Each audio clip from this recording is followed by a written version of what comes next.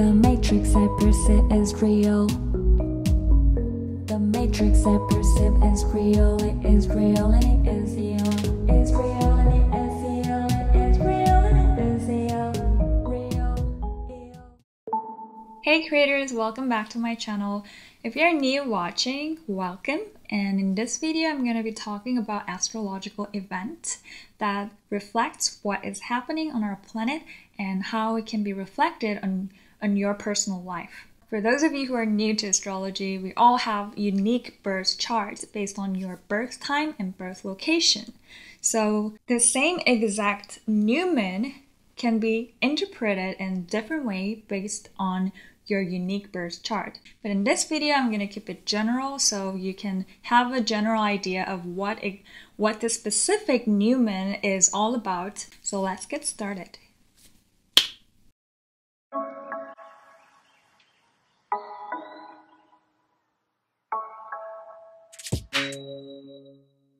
So we're having new moon in Libra.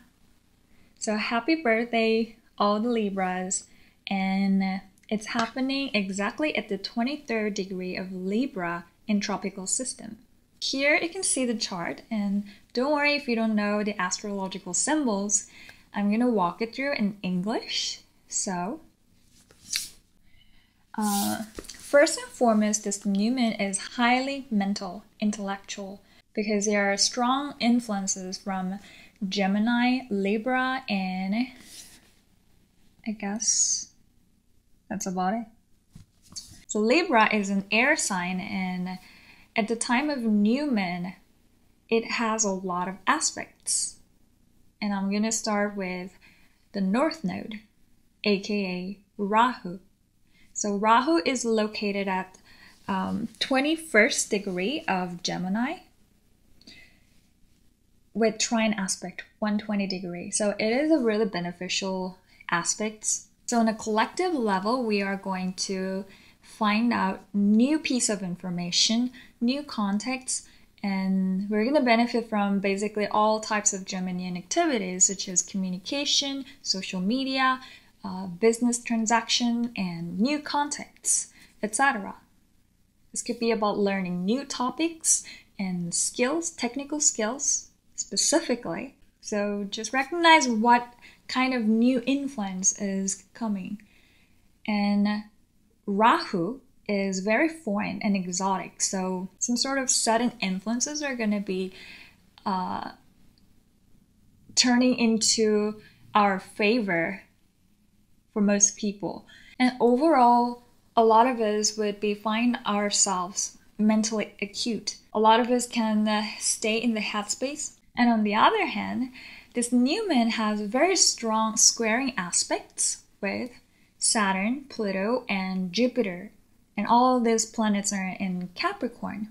So one of the great ways to leverage on this new moon is basing your decisions on practical matters. Well, I would have to say that Saturn aspecting moon is a challenging position. So you could be emotionally feeling restrained, restricted, and a lot of fear and traumas or old memories can surface up. And this actually can help you make some radical changes. And depending on where you have Capricorn in your own birth chart, things are going to play out differently. So you can find out more information by looking at your own birth chart. But on a general level, you can benefit a lot from just staying cool and detached. So don't take things too personally, and communication is going to help you resolve whatever challenges you're facing.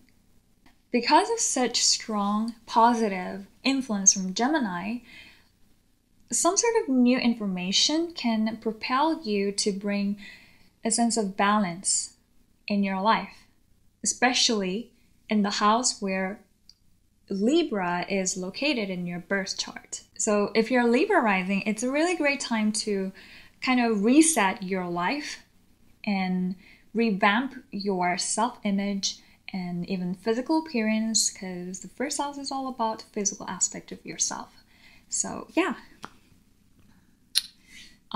Since there are so many planets and cardinal signs, lots of new beginnings and inspirational ideas will occur, and the squaring aspect add a bit of tension and a friction. But keep in mind that everything is inherently neutral, so whatever that happens, you can use it to your benefit, because you are the one who define what is what.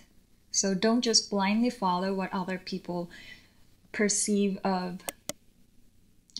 because you have your own unique way of interpreting things, and this is going to make a huge difference. Because ultimately we are energetic being. We are living in a vibrational reality. So our body is made of energy, even though it looks like solid materials. When you zoom in everything, it's empty. And we all have our own consciousness and willpower and awareness. So regardless of your age, skin color, gender, you all have willpower, and you can define things. You can rewrite your personal past, personal history, especially Capricorn represents history. So just be open to learn something new and communicate with someone else if needed. This can bring you a huge opportunities to bring a balance, bring more harmony in your life in some way, shape, or form. The next aspect is Moon squaring Pluto in Capricorn. Again, Pluto is one of the most intense planets in our solar system. It's very small, but it's at the very outer edge of our solar system, and it's a symbol of change, radical change, transformation, but at the same time it rules all sorts of fear, the unknown. So you can experience a lot of emotional transformation. You can heal your emotion. You can heal your inner child. And it's important that you don't take all or nothing attitude. Try to make a balance, because Libra is all about balance. It's sitting in the middle of the 12 zodiac. It's the 7th sign, and it represents the balance of any sort. So try to stay in equilibrium. Just recognize what's happening, especially internally. Don't try to be extremely reactive, which can occur because Mars is in retrograde in Aries, meaning that the martial, the aggressive and the fiery energy is highlighted than ever before. But you can actually use it in a productive way.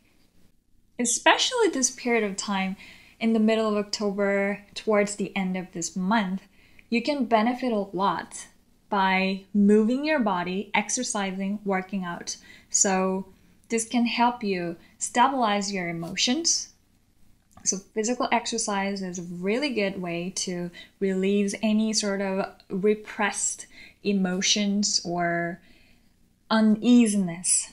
And last but not least, we also have Jupiter squaring the moon.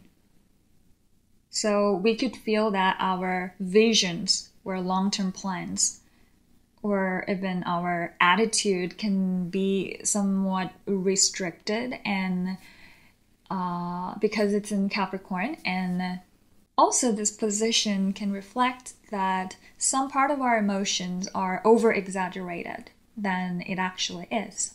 So keep in mind that. So again, it's really important to stay balanced and grounded emotionally, and what's going to help you the most is Geminian activities like conversation, your social life, communication, learning new stuffs, and exchanging of any sort.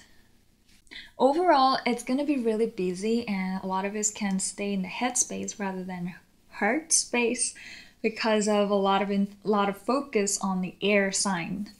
So whenever you feel ungrounded, make sure to move your body, make sure to work out, and try to internalize your passionate urge instead of just letting it out, letting it burst out.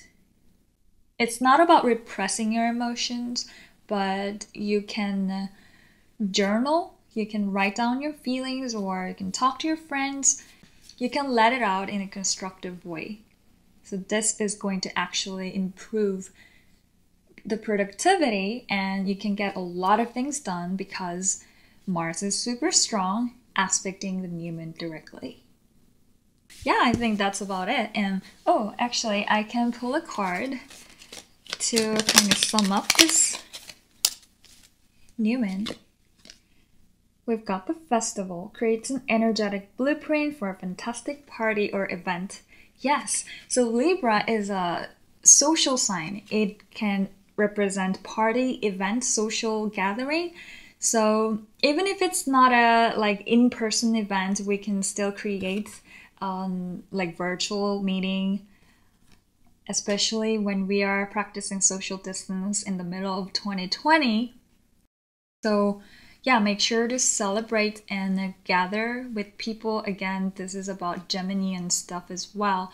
So intellectual, like mental exchange is going to play a really significant role. And yeah, I think that's about it. And let me know how you resonate with it.